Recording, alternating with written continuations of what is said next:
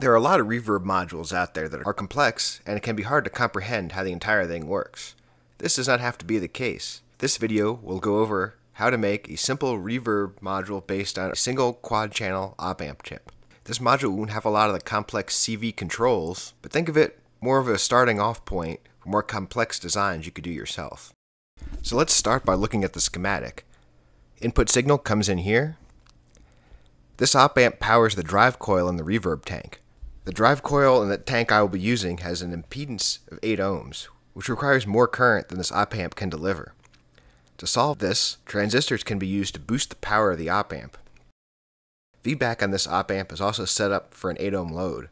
For more information about setting up an op-amp to power the drive coil of a reverb tank, I recommend this document.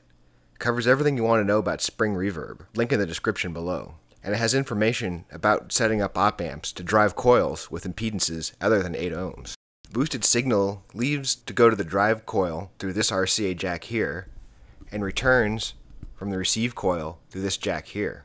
This op-amp boosts the received signal back to Eurorack levels. The feedback for this op-amp is also impedance matched to the receiver coil in the reverb tank. The full wet signal of the reverb is output here. The reverb signal is also routed to this crossfader so that it can be mixed with the incoming signal. And it's also routed back through this potentiometer and back to the drive stage for feedback. With feedback, less is more, unless you want a super loud self-oscillation. So that's why this 100K resistor is here, to limit the amount of signal that can be fed back in. To lay out this schematic for etching, a few jumps had to be added to get things to route, and the jacks and pots were all swapped to solder pads, since these components would not be attached directly to the PCB. Here it is all laid out. Now with the legend turned off, and this is what we will be left with once the PCB is etched. Next step is removing the paint we don't want on the PCB blank with a laser.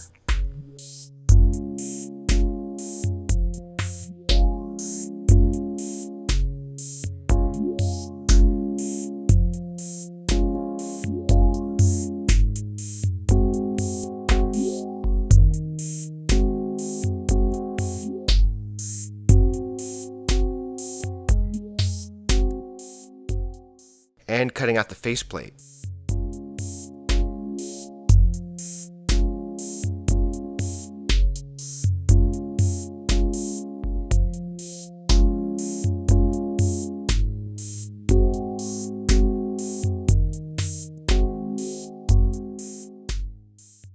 Now while the PCB is in the ferric chloride bath removing the copper we don't want, the jacks and potentiometers can be mounted to the faceplate.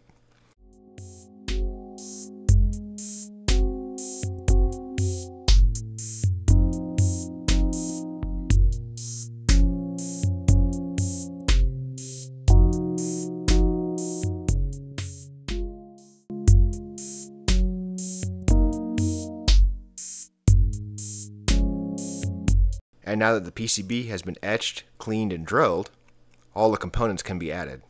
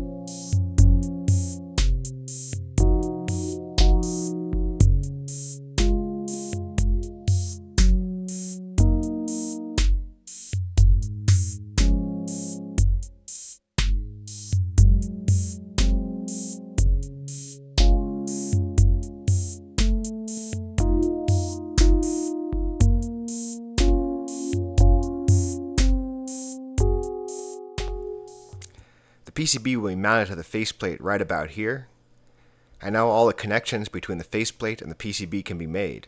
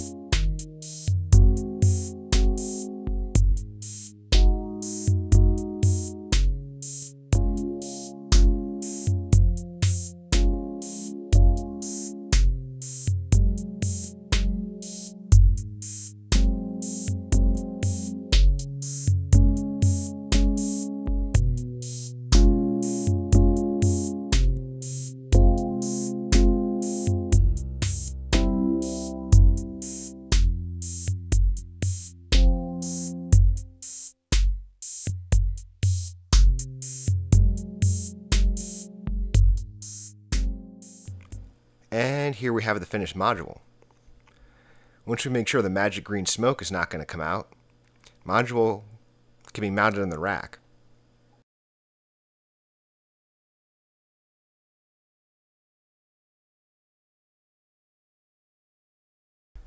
The RCA jacks marked send and receive are connected to the in and out connections on the reverb tank. The tank I'm using is a mod RMOD-9AB3C1B, which has an input impedance of 8 ohms and an output impedance of 12,000 ohms, which is why the impedance match of the driver and receiver circuits we built earlier was so important. If you're wondering where to get a reverb tank like this, I bought mine on Amplified Parts. Now let's hear what it can do. Let's start with the dry signal. Let's add in some reverb.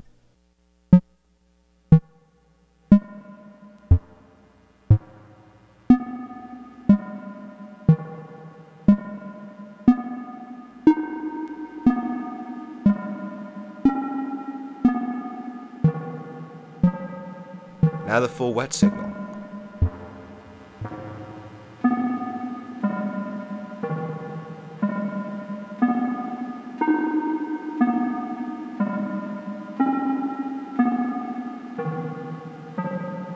Back to a mix, and now with feedback.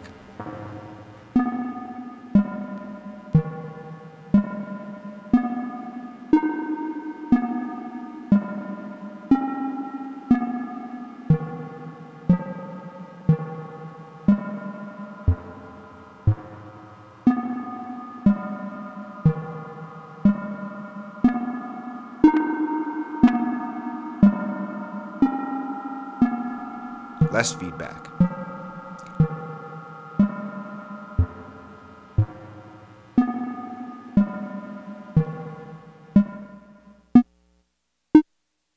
Let's try some percussion sounds. First, the dry signal.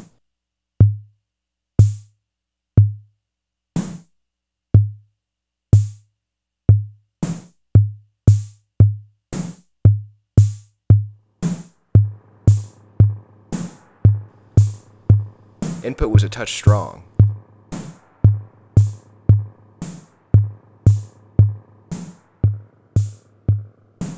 Now more reverb.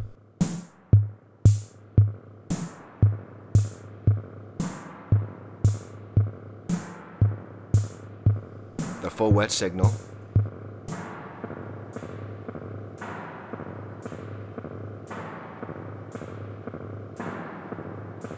Some feedback.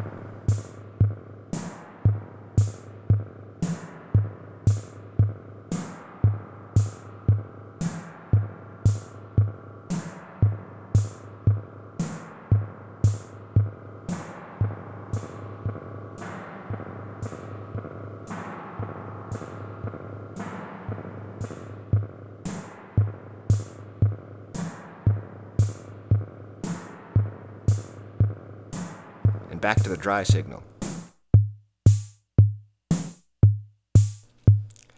Now let's get real reckless and patch the signal through a Synthrotech echo and then into the reverb.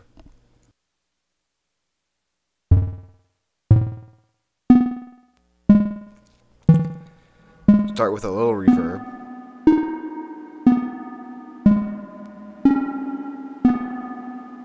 And a little more.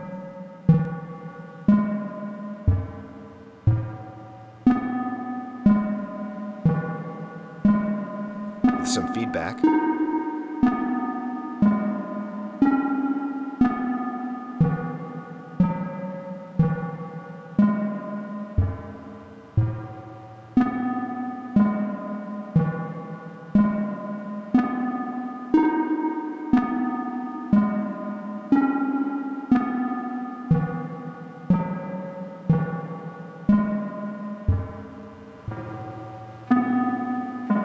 The full wet signal.